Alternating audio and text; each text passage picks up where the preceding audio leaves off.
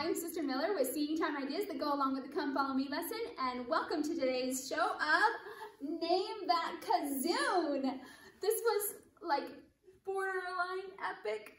You know, one of those primaries you're like, that's so cool. So since we were learning about Joshua and how they walked around the city 7 times and blew their horns and the walls fell down, I decided this is a perfect time to pull out our kazoos. What I did was, as soon as the kids started piling in, I had this bucket of blocks. And maybe you don't have a big old bucket of blocks, maybe you just have a Jenga game or something. And I even think it would be cool if you did Jenga blocks just stacked in a circle where you could like tip one and then all the rest fell down. But I just said, hurry everybody, I need you to build me a wall in a circle. And so of course that was really exciting.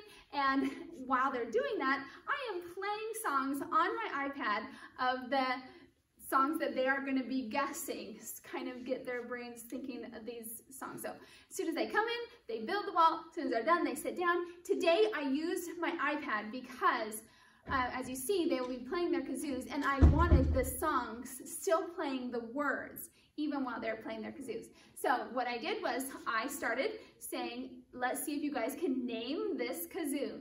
And I would do a quick, easy demo, like, do, do, do, do, do, do.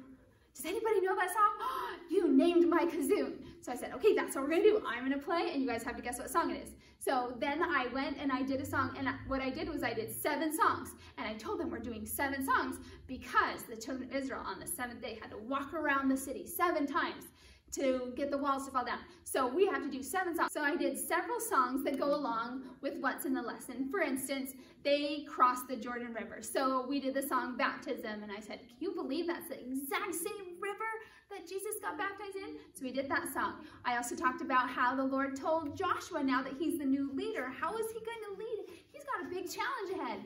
He told him to meditate on the scriptures day and night, and that's what we need to do. So then we did search, ponder, and pray.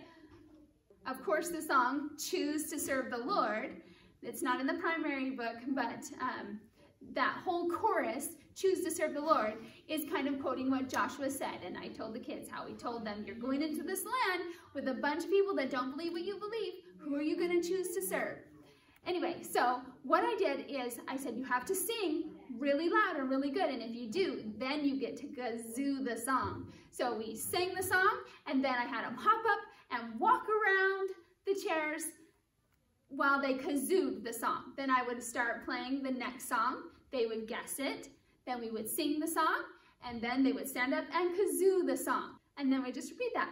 I would kazoo the next song. If they didn't guess it right off, I just kept kazooing the whole song, because sometimes when you get to the chorus, then they can guess it. And then, of course, at the very end, I said, okay, we've marched around this city 7 times, play your kazoos really loud, and go knock the walls down. And then they liked doing that. And I said, but did the people actually have to knock the walls down? No, it's the Lord. And that shows you that when you choose to serve the Lord, he will be there helping you. So anyway, I got these little cheap kazoos off of eBay. It was like 50 of them.